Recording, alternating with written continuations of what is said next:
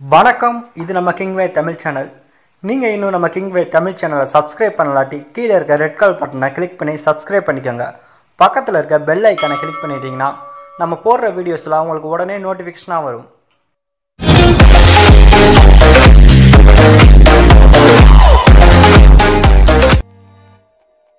விஸ்வாசம் மற்றும் நேர்கொண்ட பார்வை படத்துக்கு அப்புறமா தல அஜித் அவர்கள் H.Vinoth இயக்கத்தில் வலிமை படத்தில் இணைஞ்சிருக்காரு.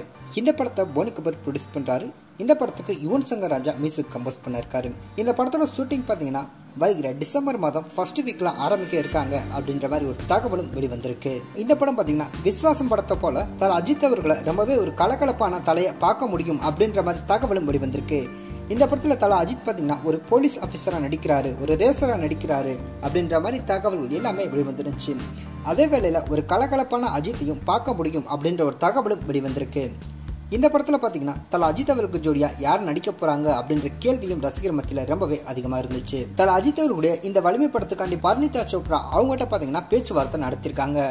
அவங்க பாத்தீங்கன்னா தற்போது டென்னிஸ்ல பிரபலமான சானியா மிர்சா அவங்களுடைய பயோபிக்ல பாத்தீங்கன்னா அவங்க ரொம்பவே பிஸியா இருக்க காரணத்தினால பர்னிதா சோப்ரா இந்த ஒரு படத்துல நடிக்க கால் ஷூட் பிரச்சனை இருக்கு அப்படின்றதுனால அவங்க பாத்தீங்கன்னா நடிக்க மறுத்துட்டாங்க அப்படின்ற ஒரு தகவலும் வெளிவந்திருக்கு.